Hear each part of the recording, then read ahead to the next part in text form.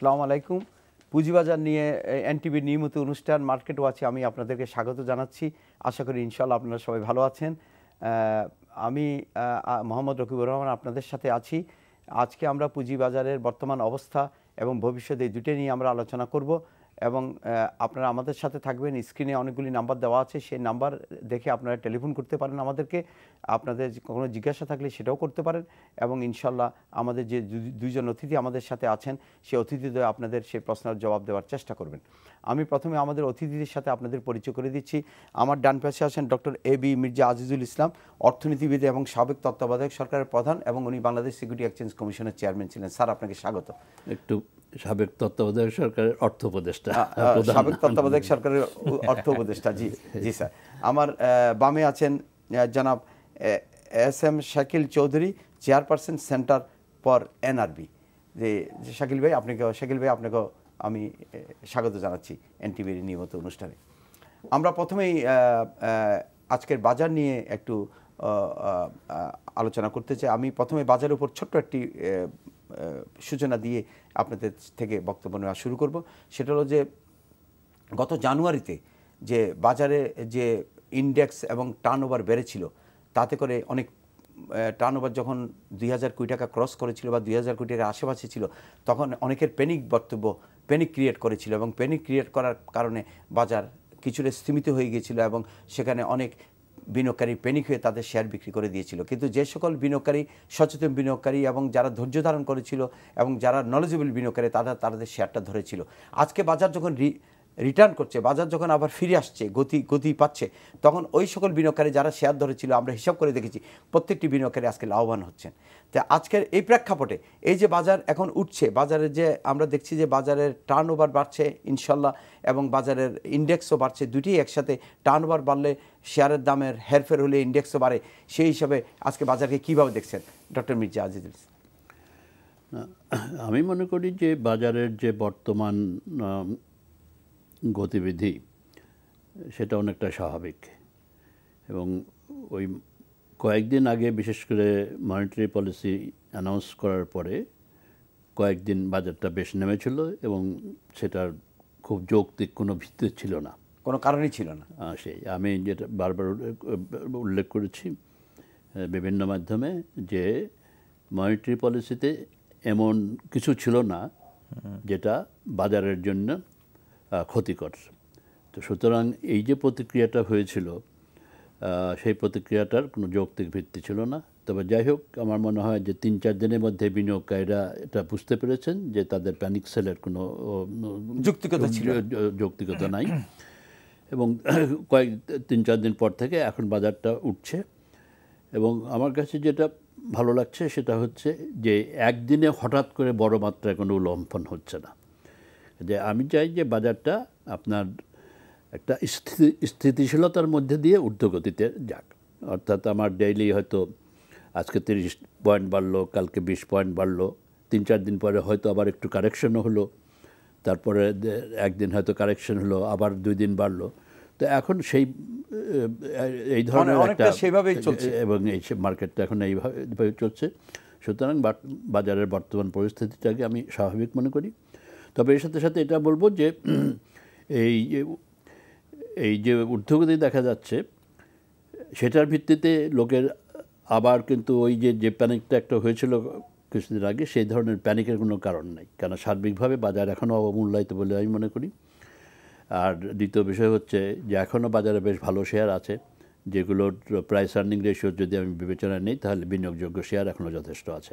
Even আমি sir আপনাকে আপনার দৃষ্টি আকর্ষণ করে বলছি স্যার, যে আপনি জানেন গত আপনার ডিসেম্বর বুক ক্লোজিং যেগুলি বুক ক্লোজিং হয়েছে তাদের আপনার কর্পোরেট রেজাল্ট ডিক্লেয়ার করা শুরু করেছে এবং 3-4টা কোম্পানি তাদের ডিক্লেয়ার করেছে অত্যন্ত ভালো এবং অত্যন্ত, আর এবং বিশেষ করে বর্তমান পর্যায়ে যেখানে আপনার ব্যাংকের যে ডিপোজিট ইন্টারেস্ট রেট সেটা তো বেশ যথেষ্ট মাত্রায় এটা নিচের দিকে চলে গেছে এবং এখন তো ইনফ্লেশন রেটের নিচে চলে গেছে। এখন তো সেই কাজে মানে হচ্ছে যে আপনি নেগেটিভ রিটার্ন পাচ্ছেন যদি আপনি ব্যাংকে এখন ফিক্সড ডিপোজিটে রাখেন, যেহেতু আপনার যে মানে নমিনাল যে ইন্টারেস্ট রেট পাবেন ইনফ্লেশন রেট তার সমান বা কোনো কোনো ক্ষেত্রে বেশি। তো বরং আপনি যদি ক্যাপিটাল মার্কেটে এটা ইনভেস্ট করেন তাহলে একটা হচ্ছে যে ভালো ডিভিডেন্ড ডিক্লারেশন আসছে মোটামুটি, এবং কাজে সেই তো ডিভিডেন্ডটা তো আপনি পাবেন যদি ধরে রাখেন, এবং পরে ভবিষ্যতে আপনার যদি ক্যাশ টাকার প্রয়োজন হয় আপনি বিক্রি করে একটা ক্যাপিটাল গেইনসও পাবেন। সুতরাং এটা আমি মনে করি যে বর্তমান সময়টা ক্যাপিটাল মার্কেটে বিনিয়োগ করার জন্য একটা অত্যন্ত উপযুক্ত সময় আর কি। স্যার, আমি আপনার কাছে আবার ফিরে আসবো। জনাব শাকিল চৌধুরী, আপনি বর্তমান বাজারটাকে কীভাবে দেখছেন? আপনাকে অনেক ধন্যবাদ। যেরকম করে উনি বলছিলেন যে মনিটারি পলিসির ঘোষণা করার পরে একটা বাক্যই বোধহয় মানুষকে ভীতিকর করেছিল। গভর্নর সাহেব একটা কথা বলেছিলেন যে শেয়ার বাজারের গতি প্রকৃতিটা একটু নজরে রাখতে হবে। এইসব কি পয়েন্টে থেকে এরকম কথা বললেই কিন্তু বাজারকে এফেক্ট করে, কারণ আমাদের বাজারে যারা বিনিয়োগ করছেন তারা কিন্তু সকলেই কিন্তু সুশিক্ষিত, স্বশিক্ষিত বা বাজার বিষয়ে জ্ঞানী এরকম কিন্তু বলা যাবে না। আমাদের বাজারের সাথে যেভাবে অভিজ্ঞ বিনিয়োগকারীরা আছেন, প্রাতিষ্ঠানিক বিনিয়োগকারীরা আছেন, একটা ক্ষুদ্র সাধারণ বিনিয়োগকারীরা এবং ছোট সঞ্চয়ের মানুষ আছেন, আমি যে কথাটা প্রায়ই বলি, তাদের কিন্তু প্রত্যেক দিন বাজারকে চর্চা করা বা বাজারকে দেখা বোঝার সময় হয় না। তারা হয়তো একটা পরিস্থিতি বিবেচনা করেন, দেশের অর্থনৈতিক পরিস্থিতি, এই যেটা কথাটা বলছিলেন যে সঞ্চয়ী হিসাবের মুনাফা, এই বিষয়গুলো কিন্তু শেয়ার বাজারকে আরও বিনিয়োগ আকর্ষণ করবার জন্য উৎসাহিত করে। এখন যে সঞ্চয়ী হিসাবের যে লাভ এবং তার থেকে বিভিন্ন রকমের সার্ভিস চার্জ কেটে কুটে নিয়ে গিয়ে যে অবস্থা দাঁড়ায়, সেখানে কিন্তু মাইনাস সিচুয়েশন সঞ্চয়কারীদের জন্য। সেই কারণে স্মল সেভার্স এবং সরকারি বেসরকারি চাকরিজীবী যারা, এদের এবং ওই যে যারা ধরেন সৈনিক বাহিনীতে কাজ করেন, তারা ওই যে মিশনে কাজ করে এসে ফিরে যে টাকাটা পান, এই বিনিয়োগগুলো কিন্তু শেয়ার বাজার কিন্তু একটা আকর্ষণীয় জায়গা। সেই জায়গাটার ব্যাপারে যখন তাদের পার্টিসিপেশনটা বাড়ে, ইকোনমির অবস্থার যখন স্থিতিশীল দেখা যায়, কোনো রকম রাজনৈতিক ডামাডোল নেই, তখন কিন্তু শেয়ার বাজারে মানুষজন উৎসাহী হতে যোগ দেয়। এবং এখানে যোগ দেওয়ার পরেই যখন টার্নওভারটা হয়ে যায়, এই বাজারে কিন্তু ৩,০০০ কোটি টাকার টার্নওভার হয়েছে। এই বাজারে এখন কিন্তু ২,০০০-১,৫০০ কোটি টাকা টার্নওভার হলে, আমি একবার বলেছিলাম যে ১,৫০০ টাকা কিন্তু টার্নওভার ১,৫০০ কোটি টাকার কোনো বিষয় না। আপনি যদি ২০০৯-১০-এর সাথে বর্তমান ১৬-১৭-এর যদি আপনি অর্থনীতির কম্পেয়ার করেন, তখন মানি সাপ্লাই কি ছিল, সেভিংস কত কি পরিমাণ ছিল, আপনি জিডিপি কি ছিল, স্ক্রিপ্ট বেড়েছে, পেড অফ ক্যাপিটাল বেড়েছে, মার্কেট ক্যাপিটালাইজেশন বেড়েছে, সবই বেড়েছে। এবং ওই সময় যারা ওই সময় বিশেষ বাজারে হয়তো আগ্রহ বড়ে ক্যাপিটাল মার্কেটে এনেছিলেন, তারা কিন্তু এখন অ্যাক্টিভিটিজের মধ্যে যাচ্ছেন। যে কোম্পানিগুলো গ্রিনফিল্ডে করেছে বা অন্যান্যভাবে যারা সুবিধা করেছিল, তারা কিন্তু এখন ইনভেস্টমেন্টে যাচ্ছেন, তারা মুনাফা অর্জন করবার প্রক্রিয়ায় আসছেন। আপনি যে ডিসেম্বরের অনেকের যে কর্পোরেট ডিক্লারেশনগুলো আসছে, এই যে ইতিবাচক দৃষ্টিভঙ্গিটা কিন্তু শেয়ার বাজারকে আকর্ষণ করছে। এখন বর্তমান অবস্থায় এই যে সঞ্চয়কারী বা প্রাতিষ্ঠানিক বিনিয়োগকারী প্রত্যেকের জন্যই, যে কথাটা উনিও বলছিলেন, আমি এটা বিশ্বাস করি যে বাজারের যে পরিস্থিতি আছে, মূল্যায়ন যেগুলো শেয়ারগুলোর, বিশেষ করে কিছু শেয়ার আছে, এটা আপনিও জানেন, আপনি বাজারের সাথে ঘনিষ্ঠভাবে সম্পর্কিত, কিছু শেয়ার শুধুই বেড়ে যায়। এগুলো নিয়ে আমাদের ভীতি হয়, এগুলো ঠিক আছে, এগুলো তদারক করার জন্য আবার লোক আছে, প্রতিষ্ঠান আছে। কিন্তু সাধারণভাবে শেয়ার বাজারে ভালো শেয়ারের মূল্য আরও যদি একটু বাড়ে, তাতেও ঝুঁকির কোনো কারণ আছে বলে আমি মনে করি না। জি, আমাদের একজন প্রিয় দর্শক প্রশ্ন করতে চাচ্ছেন। প্রিয় দর্শক, আপনার নামটি বলে প্রশ্নটি করুন। জি, আসসালামু আলাইকুম। জি, ওয়ালাইকুম আসসালাম। জি, আমি একটু ফান্ডামেন্টাল জানতে চাচ্ছিলাম আর কি। জি, বলেন। আপনারা সবসময় ফান্ডামেন্টাল কথা বলে থাকেন যে ফান্ডামেন্টাল থেকে কিনবেন, তাই না? জি। তো আমি তো স্কয়ার ফার্মা কিনছি, তারপরে সাবিত পাওয়ার কিনছি, খুলনা পাওয়ার কিনছি। এগুলো এই ব্যবসার বছর মার্কেট উঠতেছে, কিন্তু এগুলো উঠে না, কারণটা কি? এটা কি ফান্ডামেন্টাল নয় তাহলে? আচ্ছা, জি জি জি আপনি যে ডক্টর মির্জা, যে উনি প্রশ্ন করছেন যে আমরা সবসময় ফান্ডামেন্টাল শেয়ারে বিনিয়োগের কথা বলি, তো উনি বলছেন ২-৩টা শেয়ারের নাম বলে বলছেন, স্কয়ার ফার্মা, বিভিন্ন কোম্পানির শেয়ারের নাম বলে বলছেন যে এগুলি তো ফান্ডামেন্টাল শেয়ার, তাহলে এগুলির দাম বাড়ে না কেন, এগুলি এক জায়গায় দাঁড়িয়ে আছে কেন? না, এটা দেখতে একটা ফিক্সড ডিপোজিটের মতো না, এটা কোম্পানি স্পেসিফিক আমি অত ডিটেলস আমি খবর রাখি নাই। তবে কথা হচ্ছে যে আপনার দেখতে লাগবে যে ফান্ডামেন্টাল ভালো তো ঠিক আছে, এবং এগুলোর গ্রোথ প্রসপেক্টসও ভালো আছে। এখন কথা হচ্ছে যে দাম বাড়ছে না, হয়তো এখন সেটা একটা কারণ হতে পারে, আমি জানি না, দেখতে লাগবে যে বর্তমানে প্রাইস আর্নিং রেশিওটা কীরকম আছে। তো যদি প্রাইস আর্নিং রেশিও হাই থাকে, তাহলে সেখানে দাম বেশি না বাড়াই ভালো। তখন ওনার যেটা উচিত হবে সেটা যে আপনি শেয়ার ধরে রাখেন, কেন এগুলো ভালো কোম্পানি, আপনাকে ভালো ডিভিডেন্ড পাবেন। কাজে আপনি ডিভিডেন্ড ইনকাম যেটা পাবেন সেটা আপনার ওই ব্যাংকের ইন্টারেস্ট রেটে চাইতে ডেফিনেটলি বেটার হবে, বেশি হবে। তো কাজেই শেয়ার বাজার কোনো এক সময় আপনি ক্যাপিটাল গেইনও পেতে পারেন। ক্যাপিটাল গেইনস হয়তো পেতে পারেন, কিন্তু উনি যেটা বলছেন যে এখন দাম বাড়ছে না কেন, জি তো দাম আমার কথা হলো যে দাম যদি নাও বাড়ে উনি তো একটা ভালো ডিভিডেন্ড তো পাবেন, আপনি তো ব্যাংকে রাখলে যা পাবেন, যে ইন্টারেস্ট পাবেন তার চাইতে তো বেশি পাবেন। তো সুতরাং ইয়েতে আপনার এই যে যেটা সব অ্যানালিস্টই বলে থাকেন যে শেয়ার বাজারে বিনিয়োগ করতে ফান্ডামেন্টালস দেখে, কোম্পানি ফান্ডামেন্টালস দেখে বিনিয়োগ করা উচিত। এইটার একটা সর্বজন বিদিত সত্য এবং এই উপদেশটা মেনে চলা উচিত, তাতে অন্তত আপনার ক্ষতির সম্মুখীন হওয়ার সম্ভাবনা অ্যাটলিস্ট একটি ভালো শেয়ারে যদি আপনার বিনিয়োগ থাকে এবং আপনার যদি ধৈর্য ধারণ ক্ষমতা থাকে তাহলে অবশ্যই আপনি সেখান থেকে একটা রিটার্ন পাবেনই, এটা সবসময় দেখা গিয়েছে আর কি। জনাব শাকিল চৌধুরী, আমি এক জায়গাতে উনি একটা প্রশ্ন তুলেছেন যে একটা জিনিস তো উনি নিরাপদ আছেন, ফান্ডামেন্টাল দেখে শেয়ার কিনলে তাৎক্ষণিকভাবে না বাড়লে কোনো না কোনোভাবে, যে কথাটা উনিও বলছিলেন, কোনো না কোনো সময়ে এইটা কিন্তু তাকে একটা ইল্ড দিবে। আর এখন যে শেয়ার বাজারে বিনিয়োগ হচ্ছে, আমি বলি যে শেয়ার বাজারে বোধহয় সামনে আরও বেশি বাইরে থেকে বিনিয়োগ আসবে। তার দুটো কারণ আমি বলি আপনাকে, এটা অনেকেই মাথায় রাখতে হবে যারা বলতে চান যে বেশি বিনিয়োগ হয়ে যাচ্ছে। এই যে ব্রেক্সিটের কারণে ইউরোপ এবং ব্রিটেনের যে স্প্লিট হওয়ার যে অবস্থান তৈরি হয়েছে, সেখানে এই 28টা দেশের মধ্যে আমাদের প্রচুর বাংলাদেশিই আছেন, বিদেশিদের কথা ভুলেই যান, বাংলাদেশি আছেন। এরা কিন্তু এখন বুঝতে পারছেন যে বিশ্বব্যাপী এই যে আমেরিকা প্রশাসনের, নতুন প্রশাসনের যে অভিবাসন বিরোধী মনোভাব, ইউরোপে অভিবাসন বিরোধী মনোভাব, জাতীয়তাবাদের একটা তাদের উন্মেষ ঘটছে, এই জায়গাগুলোতে কিন্তু আমাদের বাংলাদেশি যারা বিদেশে আছেন, প্রায় 1,30,00,000 লোক বিভিন্ন দেশে আছে, এদের কিন্তু ছোট ছোট বিনিয়োগ কিন্তু আসার পথ তৈরি হচ্ছে আমাদের জন্য। কারণ তারা ওই পরবাসে এখন আর নিরাপদ বোধ করবেন না, কারণ ওই দেশে তাদের মূল জাতিগুলো ঐক্যবদ্ধ হচ্ছে এবং তারা নানানভাবে এই অভিবাসীদের মানে চাপের মধ্যে রাখছে, যে কারণে ওই অভিবাসীদের সঞ্চয়গুলো কিন্তু এখন বাংলাদেশে আসবে। জায়গা কোথায়? ফার্স্ট এন্ড সবচেয়ে নিরাপদ এবং সবচেয়ে সুবিধাজনক হচ্ছে ক্যাপিটাল মার্কেট। এই ক্যাপিটাল মার্কেটে যখন আসবে এই টাকাগুলো আসা কিন্তু শুরু হয়েছে আমার মনে হয়। এখানে কিন্তু দুটো জিনিসের একটু অ্যাডজাস্টমেন্টের হয়তো দরকার হতে পারে, এটা আরও ঊর্ধ্বতন পর্যায়ে আমি মনে করি এটা আলোচনার ব্যাপার আছে। একটা হচ্ছে যে এই যে ডলারের রেট, কনভার্সন রেটগুলো হয়তো একটা জিনিস হচ্ছে ডলার, পাউন্ড এবং ইউরোর এগুলো রেট যদি অ্যাডজাস্টমেন্ট দীর্ঘদিন ধরে এক জায়গায় আছে এবং এইটা বোধহয় বাস্তবতার সাথে বোধহয় একটু সঙ্গতিহীন হয়ে গেছে, কারণ সরকারি রেট আর বেসরকারি রেটের মধ্যে বেশ বড় একটা তফাৎ হয়ে গেছে।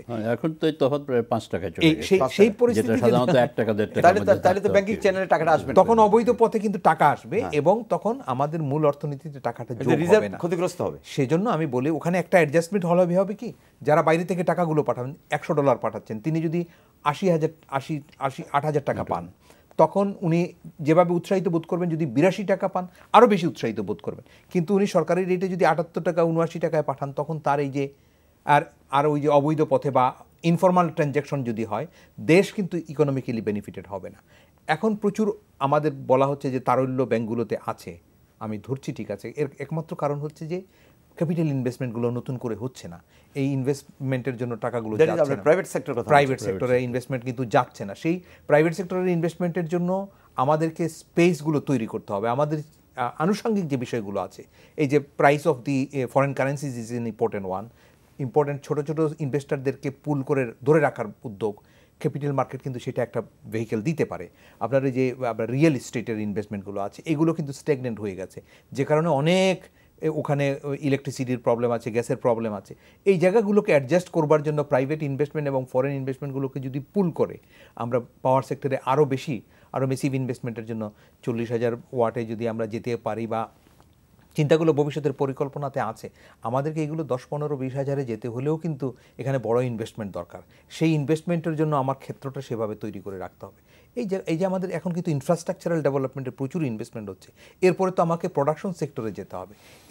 এই যে যোগাযোগগুলো আমি তৈরি করে দিলাম, রাস্তা করে তৈরি করে দিলাম, গাড়িগুলো চলবে, যাতায়াত হবে, ওই কারখানাগুলোতে উৎপাদনটা বাড়াতে হবে। ওই উৎপাদন বাড়ানোর প্রক্রিয়ার মধ্যে কিন্তু এই প্রাইস। যদি আমি আপনার কাছে আবার আসবো, স্যার আমি আপনার কাছে আসতে চাই। আপনার পৃথিবীর সব দেশে বলা হয় যে ক্যাপিটাল মার্কেট কিসের জন্য? ক্যাপিটাল মার্কেট যে বড় বড় সরকারি বেসরকারি বড় বড় শিল্প প্রতিষ্ঠানের দীর্ঘমেয়াদী ঋণের জন্য যে টাকাটা প্রয়োজন, সেটাই সবাই পুঁজিবাজার থেকে সংগ্রহ করে থাকেন। সাধারণত ব্যাংকিং ব্যবস্থা থেকে এই টাকা নেওয়া হয় না। আমাদের দেশে ব্যাংকিং ব্যবস্থা থেকে এই টাকা যারা নিয়েছে, বড় বড় শিল্প, সবাই একটা ঋণ খেলাপিতে পরিণত হয়েছে এবং ঋণ খেলাপির একটা সংস্কৃতি সেখানে দাঁড়িয়েছে। তো এখন সরকার এবং বেসরকারি যে বড় বড় শিল্প প্রতিষ্ঠান, যে সরকারি খাতে যে পাওয়ার প্রজেক্টগুলি হচ্ছে বা ইনফ্রাস্ট্রাকচার প্রজেক্টগুলি হচ্ছে, সেগুলি তো এগুলি এনকারেজ করে, এখানে তাদের একটা পোর্শন শেয়ার তাদের বাজারে আছে। আপনি থাকা অবস্থাতে আপনি সেই ইনিশিয়েটিভ নিয়েছিলেন এবং অনেকগুলি সরকারি শেয়ার যেগুলি আপনার হাতে ছিল সেগুলি আপনি ছেড়ে দেওয়ার বন্দোবস্ত করেছিলেন অত্যন্ত সফলতার সাথে। তো আজকে যেখানে 29টা শেয়ার 2009-10 ছেড়ে দেওয়ার কথা ছিল, অর্থ মন্ত্রণালয়কে নির্দেশ দেওয়া হয়েছিল, কিন্তু আজ পর্যন্ত কোনটা কার্যকরী হয়নি। ইভেন এখন পর্যন্ত সরকার যে পাওয়ার প্রজেক্টগুলি করছে, বড় বড় পাওয়ার প্রজেক্ট বা আপনার এনার্জি প্রজেক্ট করছে, বিভিন্ন প্রজেক্ট করছে, সেই প্রজেক্টগুলি শেয়ার মার্কেটে আসছে না। এটা তো খুবই জরুরি, প্রয়োজনীয় হয়ে পড়ছে। শুধুমাত্র কি ব্যাংক ব্যবস্থা থেকে বা হার্ড লোন নেওয়া কি বিভিন্ন দেশ থেকে একবারে করা ইয়েতে ঋণ নেওয়া কি ঠিক হবে? এই প্রশ্নটা অত্যন্ত গুরুত্বপূর্ণ। তবে এটার উত্তর দেওয়ার আগে আমি আর একটা কথা বলতে চাই। শাকিল সাহেব যথার্থই বলেছেন যে এই যে ব্যাংকগুলোর যে অতি তারল্য, তার পেছনে একটা কারণ হচ্ছে বেসরকারি খাতে বিনিয়োগ হচ্ছে না, সুতরাং ঋণের চাহিদা কম বেসরকারি খাতে।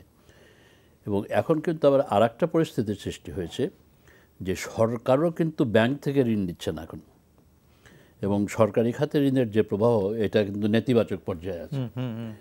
এবং তার মূল কারণ হচ্ছে দুটো। একটা হচ্ছে যে সরকারের যে বাজেটেড এক্সপেন্ডিচার, বিশেষ করে আপনার বার্ষিক উন্নয়ন প্রকল্পে, সেখানে যে বাজেট থাকে প্রত্যেক বছরে তার চেয়ে অনেক কম খরচ হয়, এক নম্বর। 2 নম্বর 100% ইমপ্লিমেন্টেশন করতে পারে না। 100% তো হয় না, প্রত্যেক বছরে কয়েকটা মিনিস্ট্রি 25% করেছে। ইনফ্যাক্ট ওভারঅল বোধহয় 27% মতো হয়েছে সব মিলে।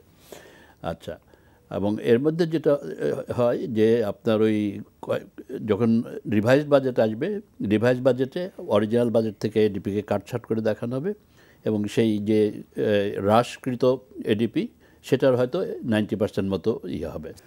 আমি এটা বলছিলাম যে অতি তারল্যের পেছনে কিন্তু এটা আর একটা কারণ হচ্ছে যে সরকার তো ব্যাংক থেকে ঋণ নিচ্ছে না, বরং ঋণ পরিশোধ করছে। তার ফলে হচ্ছে কি গভর্নমেন্টের যে credit growth from the banking sector সেটা নেতিবাচক প্রবৃদ্ধি হয়ে গেছে আর কি।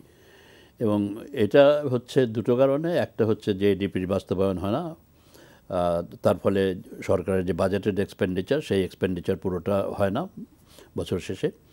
আর দ্বিতীয় কারণ হচ্ছে যে সরকার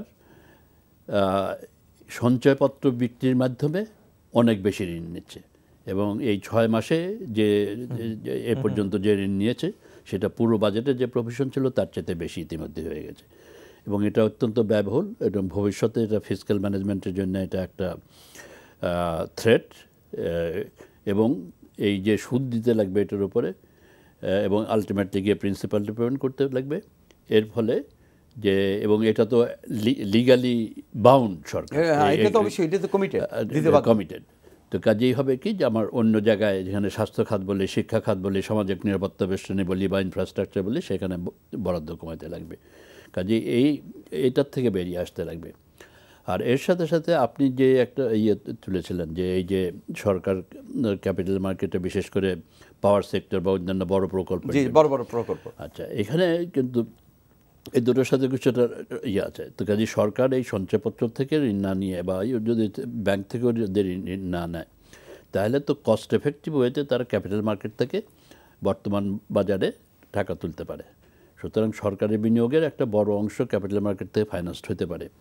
এবং আমি একসময় বোধহয় এই অনুষ্ঠানেই বলেছিলাম যে আমি ঠিক সম্প্রতি স্ট্যাটিস্টিক্স দেখি নাই, কিছুদিন আগে দেখেছিলাম মালয়েশিয়াতে যে total market capitalisation Malaysia stock এক্সচেঞ্জের, তার প্রায় 40% কিন্তু স্টেট ওন এন্টারপ্রাইজের শেয়ারের। জি জি জি। তো কাজেই আমাদের এখানে তো না, আমাদের ধারে কাছে দিও নেই। কাজেই এখানে তো অনেক সুযোগ আছে। না, সরকার তো পুরো পুঁজিবাজারকে ইউটিলাইজ করতে পারে ফান্ডিং এর জন্য। লোকাল ফান্ড, যেটা অ্যাট লিস্ট লোকাল ফান্ড, এবং এনআরবিরা তো আছে, এনআরবিরা তো শেয়ার কিনবে, তো ফরেন ফান্ডও তো আসবে, দুটোই আসবে, প্রচুর আগ্রহ আছে, প্রচুর আগ্রহ আছে, এবং আমাদের রিজার্ভ আছে। সুতরাং আমার যদি ওই সাপ্লায়ার্স ক্রেডিটের ঋণ না নিয়ে আমি যদি লোকালি ফান্ড তুলে যাই, আমি বাংলাদেশ ব্যাংক থেকে যদি আমি ফরেন এক্সচেঞ্জ কিনি, তাদের তো আমার কোনো অসুবিধা নেই। বরং এখন যেটা হয় আর কি, যে ওই যে টাকার মানের কথা যেটা আগে বলা শাকিল সাহেব বলেছেন, যে ওটা তো এক পর্যায়ে স্থিতিশীল আছে 78 থেকে 79 টাকা, কিন্তু সেই 78-79 টাকা বজায় রাখতেও গিয়ে কিন্তু যেহেতু বেসরকারি খাতে বিনিয়োগ হচ্ছে না, ডলারের চাহিদা, এটার জন্য কিন্তু বাংলাদেশ ব্যাংকে বাজার থেকে ডলার কিনতে লাগে, যাতে করে টাকার মান আরও বেশি না বেড়ে যায়, অর্থাৎ অ্যাপ্রিসিয়েশন যাতে আরও বেশি না হয়। তো সুতরাং সরকার যদি এখান থেকে তার ফাইন্যান্সিংয়ের জন্য আমি লোকালি টাকা রিসোর্স তুললাম এবং আমার যদি ফরেন এক্সচেঞ্জের দরকার হয় সেটা বাংলাদেশ ব্যাংক থেকে কিনলাম, তাহলে তো সরকারের ভিতরে এই এক্সচেঞ্জটা হতে পারে এবং তাতে ওই যে বাংলাদেশ ব্যাংকের বাজার থেকে যে টাকা কেনা সেই প্রয়োজনীয়তাটা কমে যাবে। এবং এবং আমার যে ক্যাপিটাল মার্কেট থেকে তোলার তো একটা সুবিধা হচ্ছে যে এখানে আমার যখন লাভ হবে তখন আমি ডিভিডেন্ড দেবো, অবশ্যই, আর লাভ না হলে তো ডিভিডেন্ড দেবো না, এটা তো বিনিয়োগকারী মেনে নেবে, এটা তো কোনো অসুবিধা নেই। হ্যাঁ, সেটা কাজে রিস্কটা তো বিনিয়োগকারীদের উপরে আসছে অবশ্যই। আর এবং এখানে যেটা যদি ভালো সেক্টরের শেয়ার যদি সরকার বিক্রি করে তো বিনিয়োগ সরকার উপকৃত হবে, সেক্ষেত্রে যদি আপনি কি এনআরবি নন রেসিডেন্ট বাংলাদেশিরা তো অনেক ইন্টারেস্টেড শেয়ার কেনার ব্যাপার, আপনি অনেকগুলি মিটিং করেছেন বিদেশে, আমিও আপনার সাথে করেছি, তারা তো সবসময় বলেছে যে ভালো ভালো শেয়ার আসলে তারা বিনিয়োগ করতে চায়, তারা নিজেরা এসে এখানে ইন্ডাস্ট্রি করতে পারবে না, তারা তো এসে এখানে ইন্ডাস্ট্রি করবে না, তারা যারা ইন্ডাস্ট্রি করবে, যারা ভালো ভালো স্পন্সর সরকার, বিশেষ করে সরকার যদি কোনো প্রজেক্টের টাকা চায়, শেয়ার বিক্রি করে যদি টাকা উত্তোলন করতে চায়, ডলার আনতে চায়, ফরেন কারেন্সি আনতে চায়, তো it is one of the best way. তা আপনি এটার ব্যাপারে সরকারের সাথে আপনি কি বলছেন, আপনি কি মুভ করছেন? আমরা এই বিষয়গুলোতে সরকারকে সবসময় বোঝাবার চেষ্টা করি যে প্রবাসীদের যে বিনিয়োগগুলো বাংলাদেশে আসে স্ক্যাটার্ডভাবে আসে, এবং আরও যদি আমরা প্রপারলি যদি এগুলোকে ইনভেস্টমেন্টের একটা ফ্লোতে আনতে পারি, নাহলে তো সব আনপ্রোডাক্টিভ খাতে চলে যাচ্ছে। ওটাই আমি বলছি যে সেই কারণে যদি আপনি প্রোডাক্টিভ সেক্টরে যেতে হয় তাহলে আপনি এই যে গভর্নমেন্টের যে একটা ভালো কনসেপ্ট ছিল পাবলিক প্রাইভেট পার্টনারশিপ পিপিপি, এটা টেক অফটা প্রপারলি করতে পারছে না, কারণ গভর্নমেন্টের প্ল্যানিংটা হতে হবে তো ইনভেস্টমেন্টগুলো ভালো ভালো প্রজেক্টগুলোতে নিয়ে আসা। আপনি যখন আপনার বিদেশে যে বাংলাদেশিগুলো বসবাস করছেন তাদেরকে যদি আমরা বলি সরকার এরকম একটা প্রজেক্ট নিয়েছে, এটার উপরে বন্ড ছাড়ছে, আপনারা এটা কিনে, এখন যে এই যে ডলার বন্ডগুলো বিদেশিরা অনেকে কেনে, কারণটা কি? কারণ সরকারের একটা এখানে ভূমিকা আছে, সরকার এখানে নিরাপত্তা মনে করে। আপনি ক্যাপিটাল মার্কেটটাকে যদি, যেমন আমাদের প্রধানমন্ত্রী যে কথাটা বলেন যে ক্যাপিটাল মার্কেটটাকে স্বাভাবিকভাবে যেতে দিতে হবে, তার আমরা বুঝতে হবে, সেখানে কিন্তু এখন শেয়ারের ক্রাইসিস দেখা দিবে, মানুষের আগ্রহ বেড়েছে, সেই ক্রাইসিসগুলোকে মোকাবেলা করবার জন্য সরকারের কিন্তু বন্ড ছাড়া উচিত, সরকারি ভালো ভালো প্রজেক্টগুলোতে পিপিপির প্রজেক্টগুলোকে বন্ডের ক্যাপিটাল মার্কেটে নিয়ে আসা উচিত। অনেকগুলো স্টেট ওন্ড এন্টারপ্রাইজেস আছে, অনেক বড় এস্টাবলিশমেন্ট তাদের আছে, সরকার কোম্পানি পরিচালনা করবে কেন? এখানে কোনো ব্যবসা করবে, এখানে নিজেই বলে আমরা কোনো ব্যবসা করি না। কিন্তু এগুলো হয় কি যে যারা এগুলোতে বসে আছেন না, তারা এগুলো ছাড়তে চান না, কারণ গাড়ি বাড়ি ঘোড়া গাড়া যা আছে সব ব্যবহার করতে। স্যার আপনি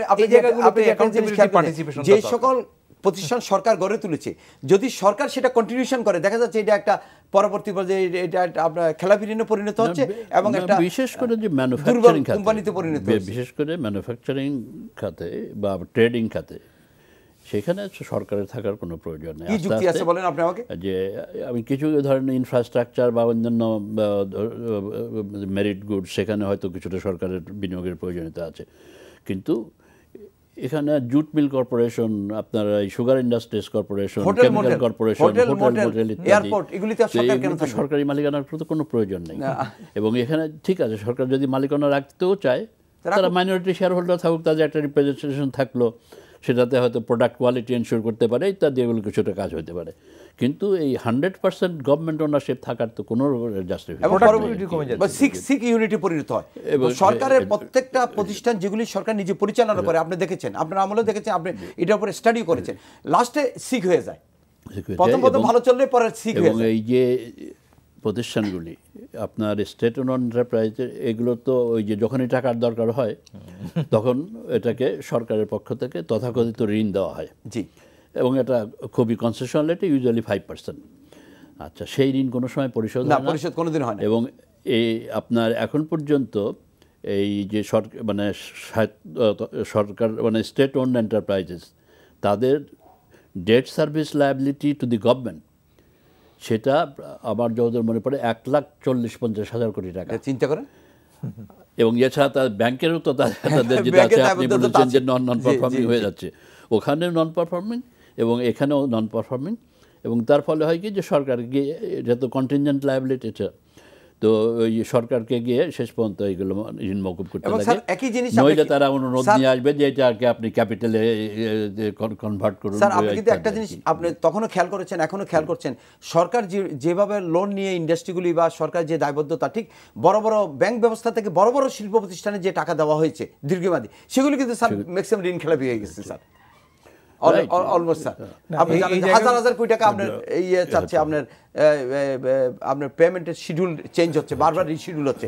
আপনি দেখেছেন এইগুলোতে হয় কি বুক অ্যাডজাস্টমেন্ট করে করে এইগুলো যে রিকনস্ট্রাকশন, রিঅ্যাডজাস্টমেন্ট, রিশিডিউলিং করাতে আলটিমেটলি দিনান্তে গিয়ে এই প্রেশারটা তো নেশনের উপরে থাকছে। এখান থেকে বের হওয়ার জন্য আমি মনে করি যে কথাটা স্যার বলছিলেন যে আপনি যদি স্টেট ওন এন্টারপ্রাইজেসগুলোতে বারবার যদি আপনি মানে ব্লাড ইনফিউশন করতে থাকেন আর ওখানে যদি রক্তক্ষরণ হতে থাকে, আলটিমেটলি তো জাতির সম্পত্তি তো ক্ষয় হচ্ছে। অবশ্যই আপনি সরকারি খাতের ব্যাংকগুলোর পরিস্থিতি দেখেন, প্রতিদিন প্রতি ঘন্টায় এগুলোর যে ব্লিডিং হচ্ছে, এখান থেকে বন্ধ করবার দায় দায়িত্ব কারোর নাই।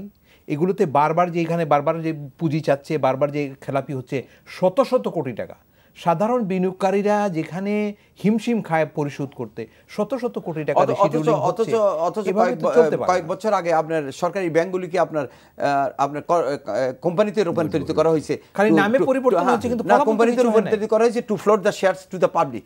তো ওগুলিতে পাবলিক কাছে শেয়ার চাইলে তো জবাব দিতে পারে, অ্যাটলিস্ট জবাব দিতে পারে। তো একজন পাবলিক যখন শেয়ার হোল্ডার হয়, শেয়ার হোল্ডার গেলে 2-4টা কথা বলতে পারে, অ্যাকাউন্টস নিয়ে কথা বলতে পারে, অ্যাকাউন্টসে একটা ইন্টারন্যাশনাল স্ট্যান্ডার্ড আসে। তো এগুলিতে না হলে তো কোনোটাই হচ্ছে না। তারপরে আরেকটা জিনিস আমি বলি যে সরকার একটা জিনিস করেছিলেন এবং আমার মনে হয় ওনাদের এটার মধ্যে একটা বেশ ভূমিকা ছিল যে ইন্ডিপেন্ডেন্ট ডাইরেক্টরশিপ। বিভিন্ন কোম্পানিগুলোতে independent total concept is failed because না ওখানে পার্টিসিপেটরিটা হয় নাই। না ওটা তো আপনি পরিচিত মধ্যে আপনার সাথে আমার পরিচয়, আপনি আমাকে ডাইরেক্টর রেগুলেটর স্যারের সাথে আমার পরিচয়, স্যার আমাকে সিলেকশন করছে। তাইলে রেগুলেটরসদের কাজটা কি? রেগুলেটরসদের কাজ শেয়ার বাজারে 2000 কোটি টাকার ট্রেন্ড হয়ে গেল, ওইটার উপরে প্যানিক সৃষ্টি না করে বরং ওগুলো ইন্ডিপেন্ডেন্ট ডাইরেক্টরগুলোকে অ্যাক্টিভেটেড করা, খুবই প্রপারলি যেন সে এখানে ইন্ডিপেন্ডেন্ট অপিনিয়নটা দিতে পারে। ইন্ডিপেন্ডেন্ট রোলটা যেন ভালোভাবে small share holders because the audit and অ্যাকাউন্টসের he is the convener. এবং আরেকটা জিনিস আমি বলি যে দেখেন আপনি অনেকগুলো ব্যাংকগুলোতে সরকারের পক্ষ থেকে বাংলাদেশ ব্যাংকের অবজারভার যাচ্ছেন, whether they R properly playing their role or they can play, তাদের সেই পরিবেশগুলো আছে কিনা, তারা ইন্ডিপেন্ডেন্টলি করতে পারছে। আমি বলেছি যে এটা করতে পারছে না, যে অবজারভার দেওয়ার আগে এবং পরে পিকচারে বলে চিত্রে কোনো পরিবর্তন এসছে কিনা সেটা তো মনিটর করা হচ্ছে, কিন্তু এগুলোতে এবং সেগুলোর ব্যাপারে তো কোনো প্রতিবেদনও পাওয়া যায় না। আপনি দেখেন নতুন প্রজন্মের যে ব্যাংকগুলো আসছে সেখানেও কিন্তু অবজারভার গেছে, এই ব্যাংকগুলো কিন্তু এই সাম্প্রতিককালে দেওয়া হয়েছে, তার মধ্যে অবজারভার গেছে। এগুলোতে কিন্তু সাধারণ বিনিয়োগকারীদের ইনভেস্টমেন্ট তো হবে, এখানে ডিপোজিটরদের ফান্ড আছে। সম্প্রতি তো আপনার এনআরবি ব্যাংকেও একটা বড় রকম, আমি সেই কথাটাই বলতে যাচ্ছিলাম যে নতুন প্রজন্মেরও কিছু কিছু ব্যাংকের মধ্যে জায়গাগুলো যাচ্ছে 300-400 কোটি টাকা লোন নিয়ে যাচ্ছে। আপনি তো জানেন স্যার যে দ্য ব্যালেন্স শিট আর্থিক প্রতিবেদন that is one of the most important organ for the investor, যেটা দেখে বিনিয়োগ করে। তো সেখানে রিপোর্টিং, ফাইন্যান্সিয়াল রিপোর্টিং একটা পাস হয়েছে কিন্তু রিপোর্টিং কাউন্সিলটা তো হলো না। এটা কারণ দেখেন যে আপনার আমি তত্ত্বাবধায়ক সরকার থাকার সময় আমি যতগুলো অর্ডিন্যান্স পাস করেছিলাম বিভিন্ন অর্থনৈতিক খাতে সংস্কারের জন্য, যেমন আপনার শিল্প ব্যাংক, শিল্প ঋণ সংস্থা মার্জার করা, ইন্স্যুরেন্সকে অর্থ মন্ত্রণালয়ের আওতায় আনা, ইন্স্যুরেন্স ডেভেলপমেন্ট রেগুলেটরি অথরিটি করা, তারপরে মাইক্রো ক্রেডিট রেগুলেটরি অথরিটি করা এবং ফাইন্যান্সিয়াল রিপোর্টিং কাউন্সিল অর্ডিন্যান্স, এই সবগুলো কিন্তু পরবর্তী সরকার এইগুলোকে ভ্যালিডেট করেছে এক্সেপ্টিং ফাইন্যান্সিয়াল রিপোর্টিং কাউন্সিল। যাই হোক এটা অনেক দিন পরে শেষ পর্যন্ত এটা শেষ পর্যন্ত 1-1.5 বছর আগে বোধহয় এটা পার্লামেন্টে পাস হয়েছে। কিন্তু এই পাস করার কোন এখন অর্থহীন হয়ে দাঁড়িয়েছে, যেহেতু আপনি যেটা উল্লেখ করেছেন ফাইন্যান্সিয়াল রিপোর্টিং কাউন্সিল তো হয় নাই। তো কাউন্সিল না হলে ফাইন্যান্সিয়াল রিপোর্টিং অ্যাক্টে অ্যাডমিনিস্টার করবে হচ্ছে ফাইন্যান্সিয়াল রিপোর্টিং কাউন্সিল, তো সেই কাউন্সিল না হলে এটা তো অর্থহীন। তো এখানে যে সমস্যাটা কি এটা তো আমি বুঝতে পারছি না, বাংলাদেশে কোনো লোক নাই নাকি আমি নিজে তো বুঝতে পারছি না যে পাওয়া যাচ্ছে না যে ফাইন্যান্সিয়াল রিপোর্টিং কাউন্সিলের চেয়ারম্যান বা মেম্বার হওয়ার মতো মানে এরকম কোনো লোক কি বাংলাদেশে পাওয়া যাচ্ছে না নাকি? এই যে ফাইন্যান্সিয়াল কাউন্সিলের প্রসঙ্গে আমি বলি যে আপনি কাউন্সিলটা কেন হচ্ছে না, এখন যদি কাউন্সিলগুলো যদি সবসময় তরফদারির জন্য যদি আমি বানানোর চেষ্টা করি, আলটিমেটলি কিন্তু আমিই ক্ষতিগ্রস্ত হব। এই দেশ যদি পরিচালনার দায় দায়িত্ব আমার কাছে থাকে আর এই দেশের অর্থনৈতিক কর্মকাণ্ডের যদি কোনো রকমের ইরোশন হয়, এর দায় দায়িত্ব তো আমার উপরে আসবে। আজকে থেকে না হলে 2 বছর পরে 3 বছর পরে যেগুলো যদি অনেয়ার হয়, আনার্থ হয়ে আসে, বের হয়ে আসে, এই ব্যাঙ্কগুলোতে যখন শত শত কোটি টাকার লোন কেলেঙ্কারি হয়, যেদিন নেই সেদিন তো বের হয় না, আরও বের হয় 6 মাস পরে, তখন বার্ডেনটা চলে আসে আরও। এই পরিস্থিতিগুলো যদি তৈরি না হওয়ার জন্য ফিনান্সিয়াল এই যে কাউন্সিলটা কিন্তু গুরুত্বপূর্ণ ভূমিকা রাখতে পারতো। ইন্ডিপেন্ডেন্ট অপিনিয়ন নিয়ে যদি তারা প্রফেশনালি যেতে পারতো। প্রতিষ্ঠানগুলোকে শুধু আপনি যে বলছেন বানানোর কথা, আমি বানানোর আগে বলবো এটা ইনশিওর করেন যে এটা একটা প্রফেশনাল বডি হবে, যারা এই বিষয়টার সত্য মিথ্যাটাকে সাদাকে সাদা কালোকে কালো বলতে পারে। স্যার আমরা আলোচনার শেষ পর্যায়ে আছি, আপনি কি কিছু বলবেন? পুঁজিবাজার না, নতুন কিছু বলার নাই।